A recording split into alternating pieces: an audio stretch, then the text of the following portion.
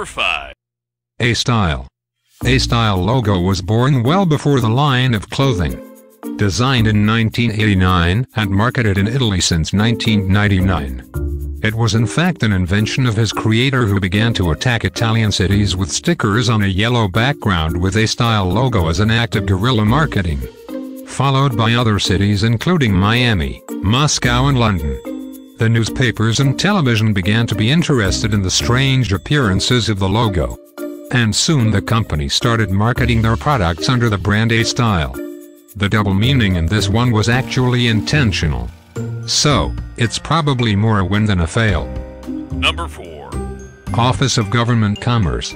It's an UK-based agency. Even the simple use of 3 letters to create a logo can generate public outrage. Rotate the logo 90 degrees clockwise and suddenly a very different image appears. The most unfortunate aspect of this logo is it's still being used by the agency. Number 3. Mont-Sat. Mont-Sat makes quality antennas that are worth standing up and paying attention to. Just ask this happy little guy. Now you know why Mr. Satellite looks so happy. Number 2. Institute of Oriental Studies. Produced for a Brazilian university to promote their Center for Oriental Studies, the intended scene of an Oriental house in front of a rising sun screams something else entirely. Can you see it? Number 1. 2012 London Olympics.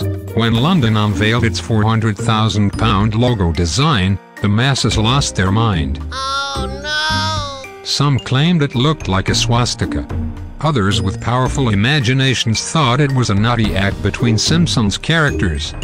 And Iran threatened to boycott the Olympic Games because they thought the logo spelled out Zion.